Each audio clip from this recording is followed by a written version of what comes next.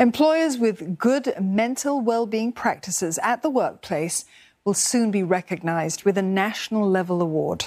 Senior Minister of State for Manpower Zaqy Mohamad announced this during the launch of a new campaign to improve workplace mental health.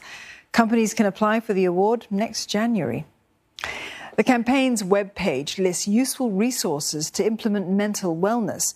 Tools like iWork Health and a new guidebook aim to advise employers how to start conversations with staff. Mr. Zaqy says that the Total Workplace Safety and Health Programme offers free talks on mental well-being. It was also simplified to quicken the onboarding process.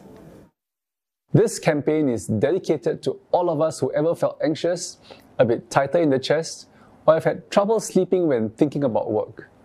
It tells us that we can make work a source of mental well-being and that help is out there.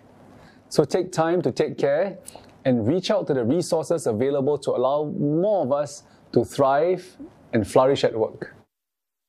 All of us can also create a supportive environment by normalizing conversations on mental health concerns, especially at the workplace. You may also need to establish dedicated platforms or HR systems that allow employees to share their problems and challenges without feeling judged or penalized. And this is the kind of outcome we hope to achieve at the workplace, the supportive mental health ecosystem.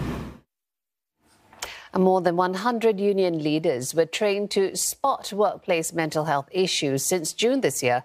At the Ong Teng Cheong Labour Leadership Institute, they learn how to foster healthy mental health conversations among workers.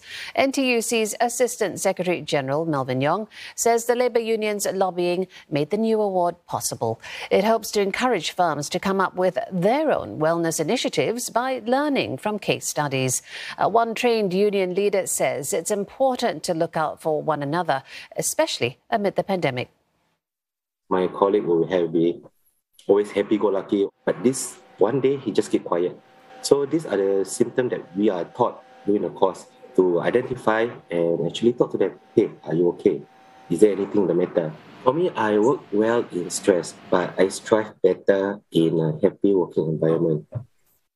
Actually, it applies to almost everybody. So you need to be inclusive, you need to be harmony, and most important, there's no discrimination in the office.